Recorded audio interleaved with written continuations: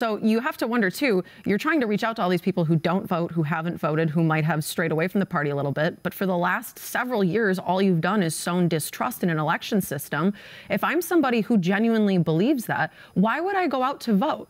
Why would I send in my mail-in ballot? Why wouldn't I think, well, this party's going to cheat, that party's going to cheat because my guy said they're going to cheat? What incentive are you giving voters to turn out, frankly? Brilliant. It leads me into this next soundbite. Watch this, boys and girls. Well, some politicians argue that elections in Michigan can be rigged. 77% of Michigan voters disagree. They are confident about the integrity of Michigan's elections. 61% of Mr. Trump's Michigan supporters say they do have confidence in the process, but 1 out of 4, 25% of Mr. Trump's voters do not. However, veteran Michigan pollster Richard Zuba found that when voters are told there are 12 security measures now in place, including video cameras at every drop box for votes, the confidence level across the state skyrockets, including Mr. Trump's troops. All 12 increased the confidence of voters by 75% or more. All 12 actions. And I said earlier how the Trump voters were particularly lack confidence. Look at their numbers. They're enormous. Nearly everyone is above, 80 to 85%, most in the 90s. Increasing confidence. That is good news for 2 former Michigan governors and other officials who are part of the Democracy Defense Project, hoping to reassure citizens that voting in Michigan is on the up and up.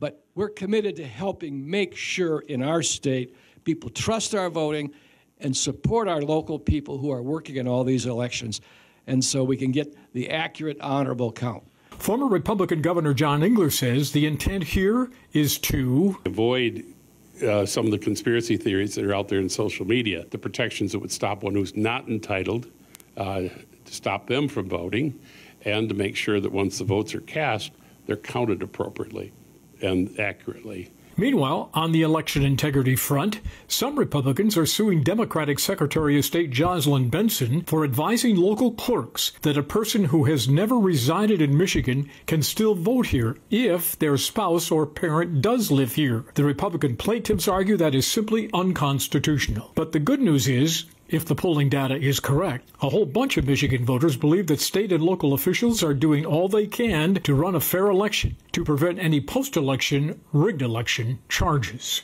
Kyle, did you believe that the Trump voters, once told that there are safeguards, are now on board? Yes. Yeah, I do, because most Trump people who believe that the election was stolen or rigged don't know why it was rigged or stolen. They don't know specifically what happened. They may have conspiracy theories rolling around in their head, but they don't know exactly why. And so then when confronted with the safeguards that are actually in place that they don't know existed beforehand, they're like, oh, okay, well, that makes sense, because now they're actually thinking about, they're engaging in it, maybe for the first time, because they just didn't know what the process was and thought that it was open for corruption. I think education is really important here. I always come back to, the Giuliani hearing in Michigan. Someone testified during that hearing about, the votes coming in batches, and that was suspicious. And it's like, no, that's a precinct. That's literally how we count votes, right? So I do think that the more you can do to sort of lay that baseline of just how elections work and how they are secured and what efforts are made and what checks and balances exist, I think the more people trust the process. I mean, one,